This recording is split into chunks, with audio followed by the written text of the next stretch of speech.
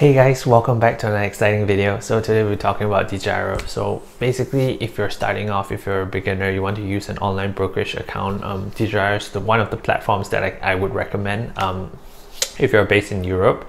So traditional brokerage accounts are more expensive because of the fees, the commission they charge, and because they have a stock manager to actively manage your funds.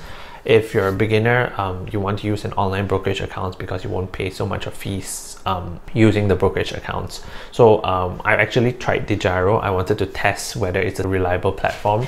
So I think I deposited 100 euros previously, and then yes, it is a reliable platform. You can also withdraw your money, a minimum of 100.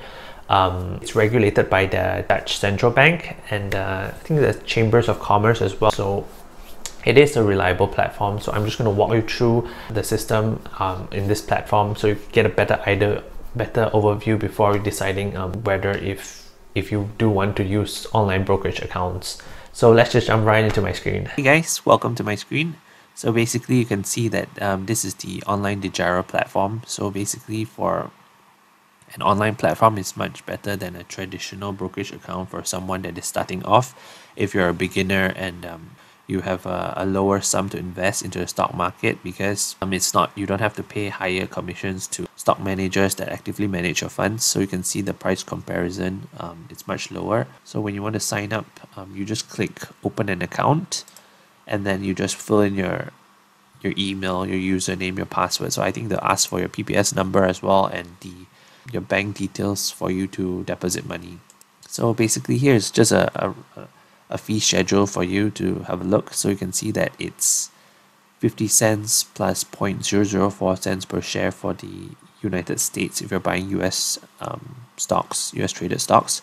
Ireland is 2 euros plus 0.05%. So this is quite good. You can see using these kind of online platforms, you pay lower fees. So this is the platform. Once you go in, this is what you'll see. So they have a few updated news about the stock prices.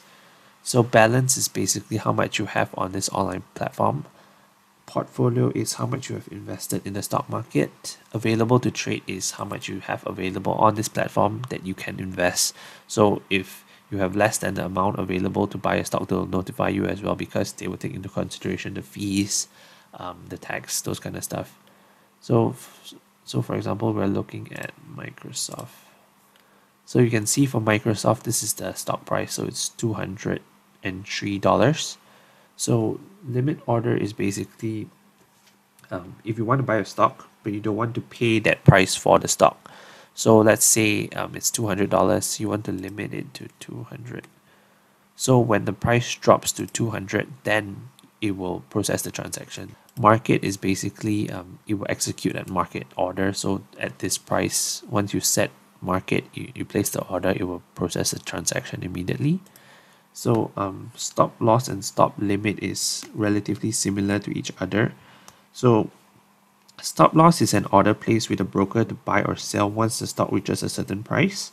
Stop limit is similar to stop loss, but as their name states, there is a limit on the price that they will execute. So I think this is a very good example. So for example, the stock is trading at 55. You're waiting for the right buying opportunity. So you want to wait for the price to go down.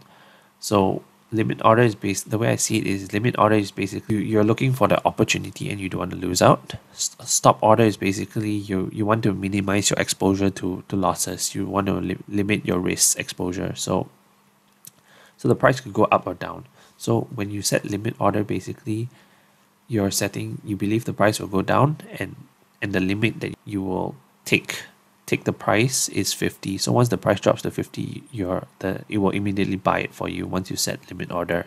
Stop order is basically you want to minimize your exposure to risk. You don't want to miss out. So the price could go down or up. So if you think that the price could go up, the maximum amount that you're willing to pay is 60 before you decide to buy. So this is the distinction between limit order and stop order.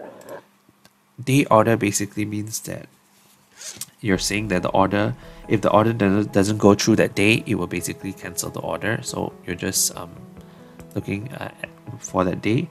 Good to close means that it will keep your order until it hits the price that you've set, whether in a buy position or a sell position. So you might just want to use good to close when you're starting.